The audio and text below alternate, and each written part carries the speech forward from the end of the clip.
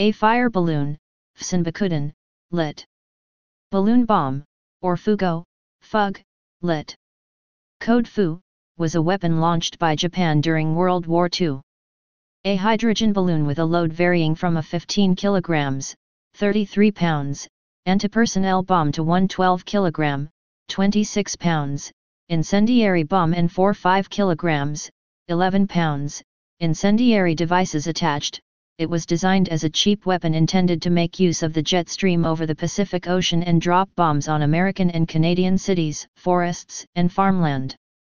The Japanese fire balloon was the first ever weapon possessing intercontinental range, the second being the Convair B-36 Peacemaker and the third being the R-7 ICBM.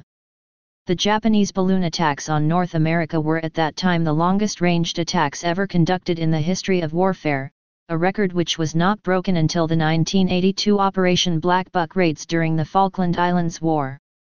The balloons were intended to instill fear and terror in the U.S., though the bombs were relatively ineffective as weapons of destruction due to extreme weather conditions. Overview.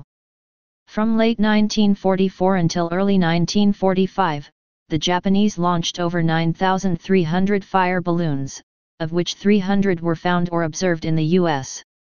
Despite the high hopes of their designers, the balloons were ineffective as weapons, causing only 6 deaths, from one single incident, and a small amount of damage. The Japanese designed 2 types of balloons. The first was called the Type B balloon and was designed by the Japanese Navy.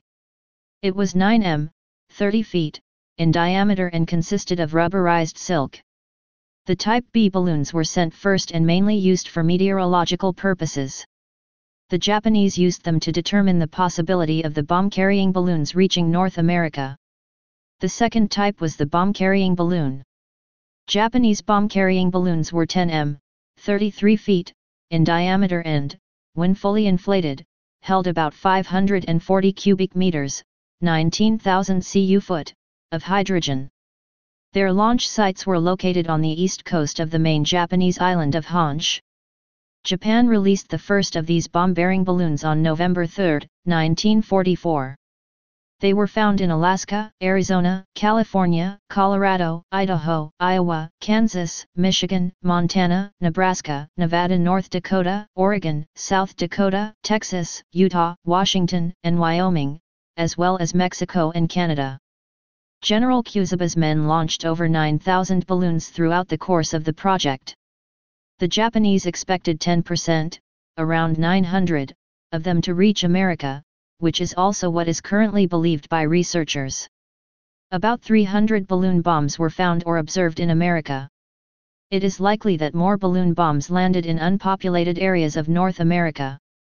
The last one was launched in April 1945. Origins. The balloon campaign was the 4th attack the Japanese had made on the American mainland. The Fsanbakuden campaign was, however, the most earnest of the attacks. The concept was the brainchild of the Imperial Japanese Army's 9th Army's No. 9 Research Laboratory, under Major General Tsuyoshi Kuzuba, with work performed by Technical Major Teiji Takada and his colleagues. The balloons were intended to make use of a strong current of winter air that the Japanese had discovered flowing at high altitude and speed over their country, which later became known as the jet stream. The jet stream reported by Wasaburo Oishi blew at altitudes above 9.15 kilometers, 30,000 feet, and could carry a large balloon across the Pacific in 3 days, over a distance of more than 8,000 kilometers, 5,000 miles. Such balloons could carry incendiary and high explosive bombs to the United States and drop them there to kill people, destroy buildings, and start forest fires. The preparations were lengthy because the technological problems were acute. A hydrogen balloon expands when warmed by the sunlight, and rises, then it contracts when cooled at night, and falls. The engineers devised a control system driven by an altimeter to discard ballast.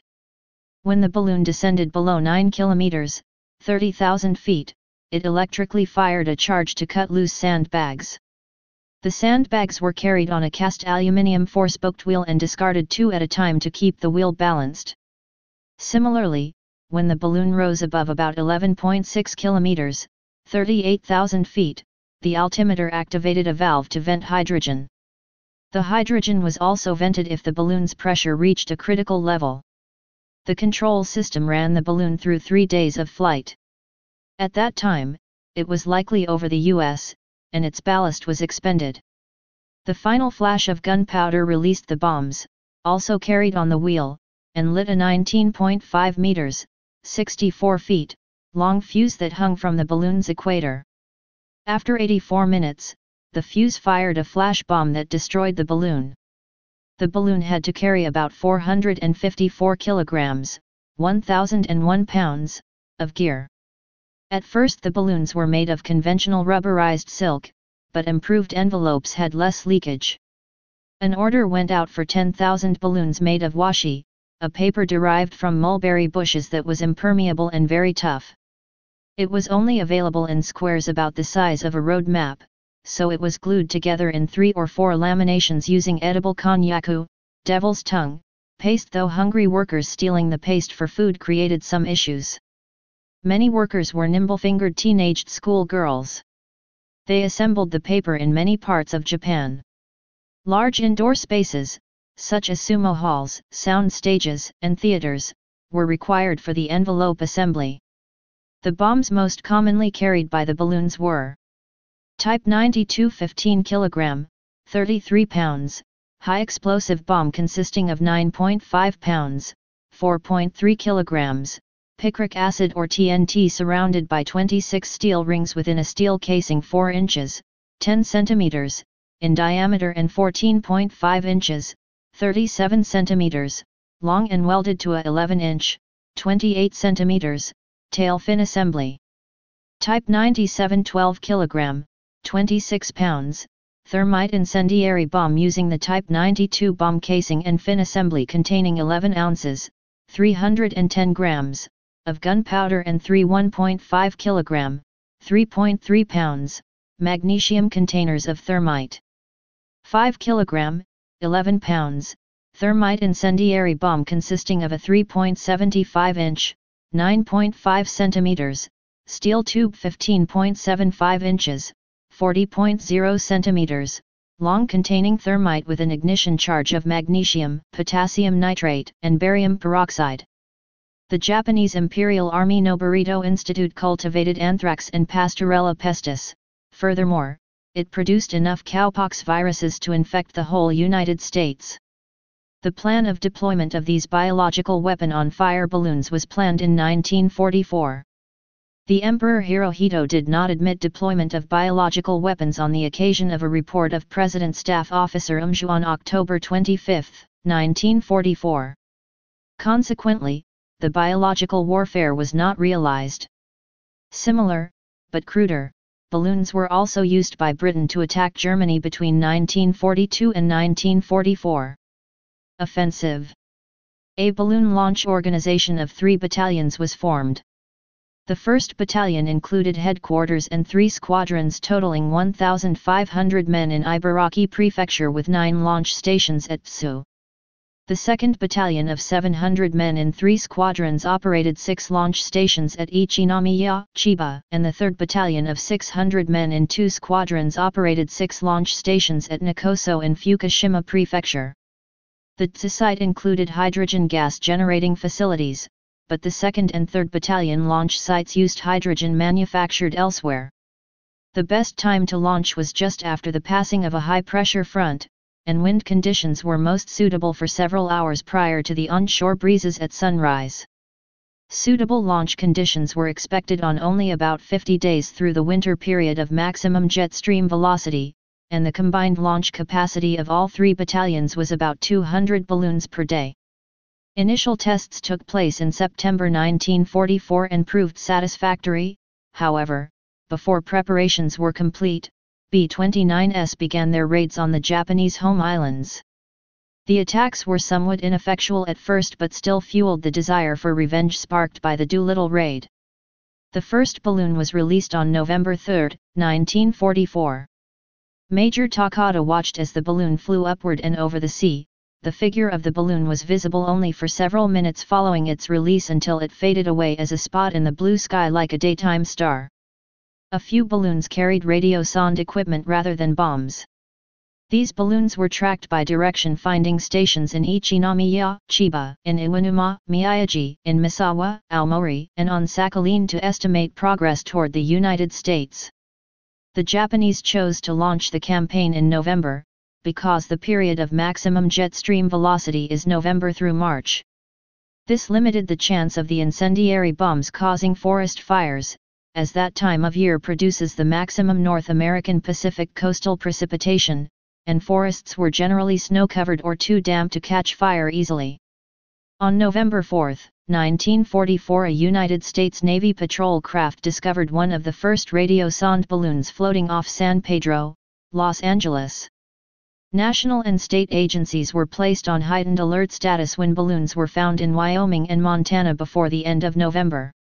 The balloons continued to arrive in Oregon, Kansas, Iowa, British Columbia, Saskatchewan, Manitoba, Alberta, the Yukon, Northwest Territories, Washington, Idaho, South Dakota, Nevada, including one that landed near Yerington that was discovered by cowboys who cut it up and used it as a hay tarp, another by a prospector near Elko who delivered it to local authorities on the back of a donkey, and another was shot down by U.S. Army Air Force's planes near Reno.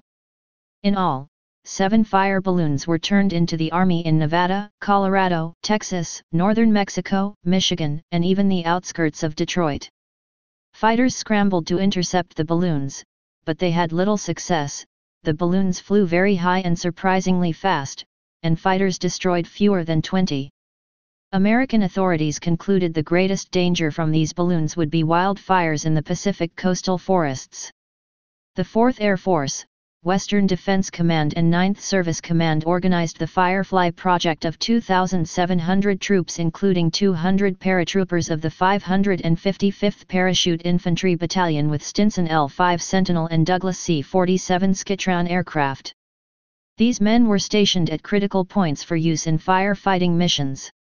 The 555th suffered 1 fatality and 22 injuries fighting fires. Through Firefly, the military used the United States Forest Service as a proxy agency to combat FUGO. Due to limited wartime fire suppression personnel, Firefly relied upon the 555th as well as conscientious objectors. The operation also unified fire suppression communications among federal and state agencies. The influx of military personnel, equipment, and tactics shaped how the United States Forest Service approached fire suppression in the post-war period. By early 1945, Americans were becoming aware that something strange was going on. Balloons had been sighted and explosions heard, from California to Alaska. Something that appeared to witnesses to be like a parachute descended over Thermopolis, Wyoming. A fragmentation bomb exploded, and shrapnel was found around the crater. A P-38 Lightning shot a balloon down near Santa Rosa, California.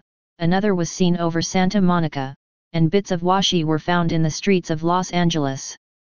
In February and March 1945, P-40 fighter pilots from 133 Squadron, Royal Canadian Air Force Western Air Command operating out of RCAF Patricia Bay, Victoria, British Columbia, intercepted and destroyed 2 fire balloons.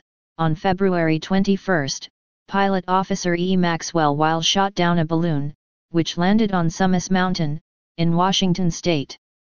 On March 10, pilot officer J. Gordon Patton destroyed a balloon near Salt Spring Island, British Columbia. On March 10, 1945, one of the last paper balloons descended in the vicinity of the Manhattan Project's production facility at the Hanford site. This balloon caused a short circuit in the power lines supplying electricity for the nuclear reactor cooling pumps, but backup safety devices restored power almost immediately. 2 paper balloons were recovered in a single day in Modoc National Forest, east of Mount Shasta. Near Medford, Oregon, a balloon bomb exploded in towering flames. The Navy found balloons in the ocean.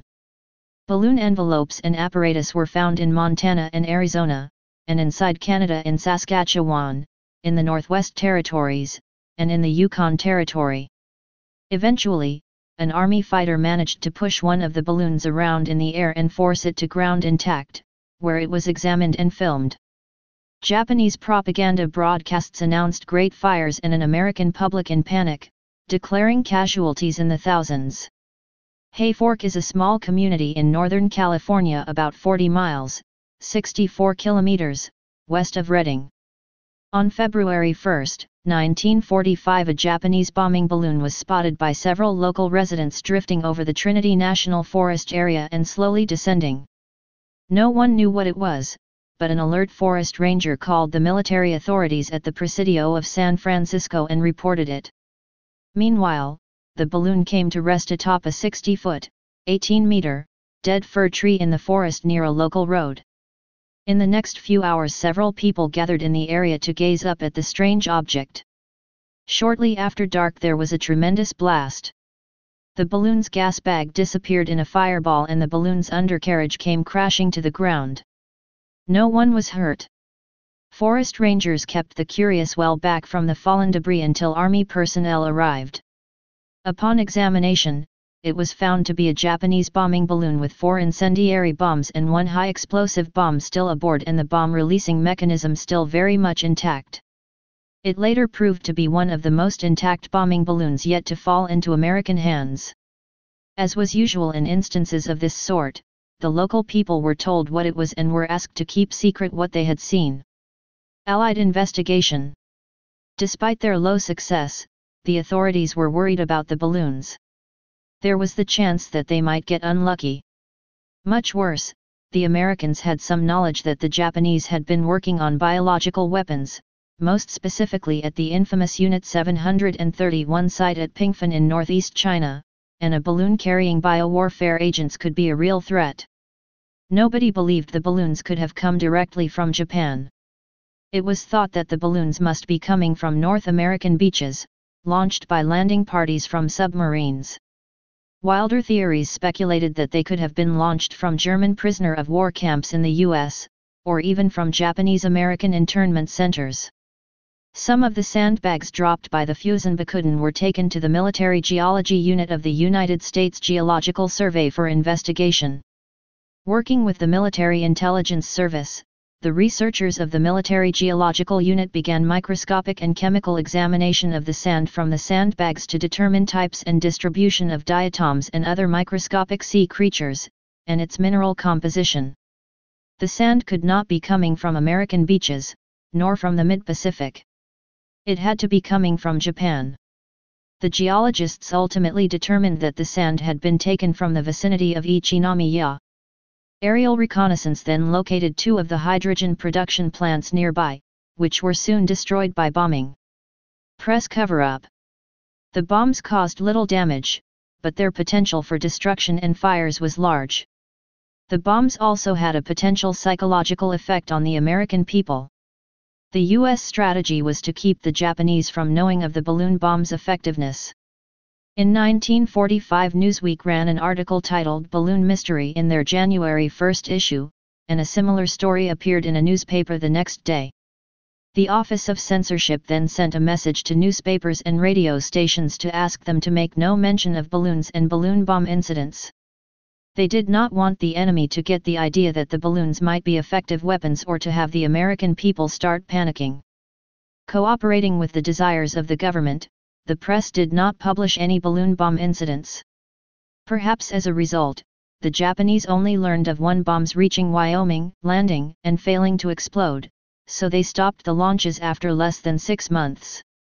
The press blackout in the U.S. was lifted after the first deaths to ensure that the public was warned, though public knowledge of the threat could have possibly prevented it. Abandonment. With no evidence of any effect, General Kusaba was ordered to cease operations in April 1945, believing that the mission had been a total fiasco. The expense was large, and in the meantime the B-29S had destroyed 2 of the 3 hydrogen plants needed by the project. The last fire balloon was launched in April 1945. Single lethal attack. On May 5, 1945, a pregnant woman, Elsie Winters Mitchell, born February 26, 1919, and 5 children were killed when they discovered a balloon bomb that had landed in the forest of Gerhardt Mountain in southern Oregon. Archie Mitchell was the pastor of the Bly Christian and Missionary Alliance Church. He and his pregnant wife Elsie drove up to Gerhardt Mountain with 5 of their Sunday school students, aged 11-14, to have a picnic. They had to stop at this spot near Bly, Oregon, due to construction and a road closing. Elsie and the children got out of the car at Bly, while Archie drove on to find a parking spot. As Elsie and the children looked for a good picnic spot, they saw a strange balloon lying on the ground. There were 2 explosions, the boys were killed immediately, and Elsie died as Archie used his hands to extinguish the fire on her clothing. Joan Patsk survived the initial blast, but died later. A bomb disposal expert guessed that the bomb had been kicked.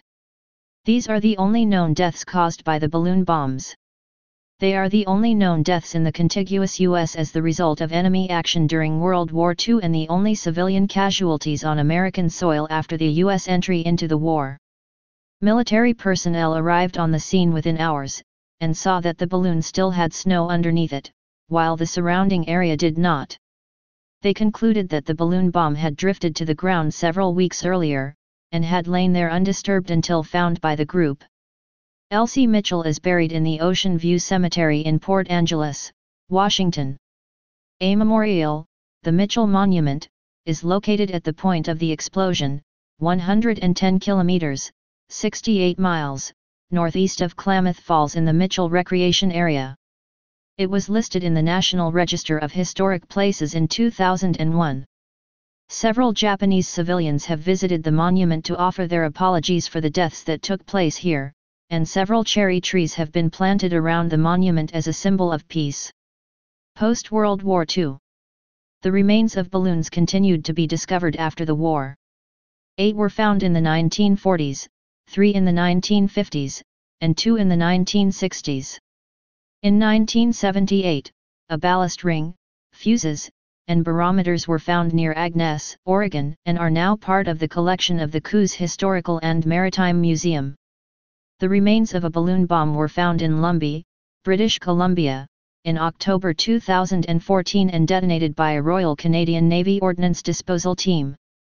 The Canadian War Museum, in Ottawa, Ontario, has a full, intact balloon on display. Please subscribe and thanks for watching.